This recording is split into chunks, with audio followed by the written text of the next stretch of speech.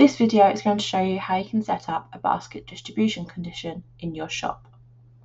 The basket distribution condition will show you what proportion of your participants' products fall within the set categories. So it is similar to the basket rating, but the basket distribution will show a proportion rather than just a singular rating of the basket. And you can see how I'm going to set this up in this video. So in my spreadsheet, which you can find in the products tab, I've set up this column, rating, and I've rated each of my products on a scale of 1 to 5. I'm going to use these to set up the basket distribution. So if I go to the basket distribution, I can add the condition there.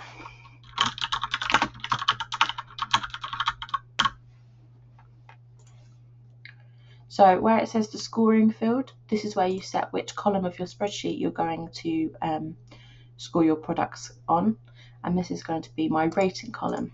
I'm going to leave the weighting as default. I'm going to choose not to show the percentage. So for the first rating, I'd like to have one that is the products that are 3 stars plus, and the background colour for this I'm going to choose as a green.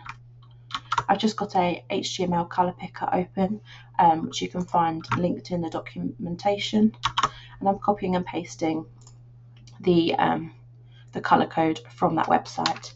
You can get a preview of the colour just there. For the text, I'm just going to have standard black. I'd like to display the rating name, and at this point you can also add an image. I'm not going to in this case, but if you do want to add an image, make sure that it's uploaded to the Assets tab first. And then you set up the range, and this is where you set the criteria for the different ratings.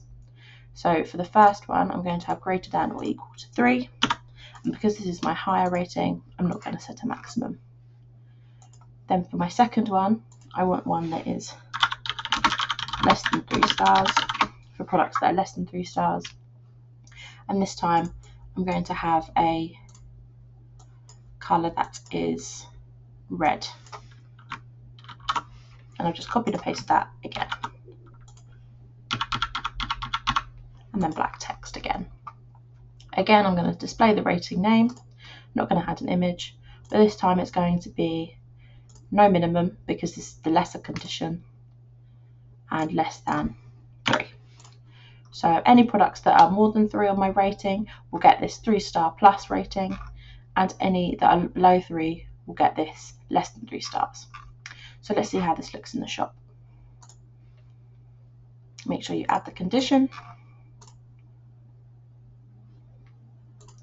And now when I start adding products, you can see this one was less than 3 stars, so it goes there. This one is more than 3 stars, so you get a green, and this is the same for all the products, and the basket distribution will update dynamically. You can have multiple of these settings set up so that participants can see how their basket is distributed across these settings.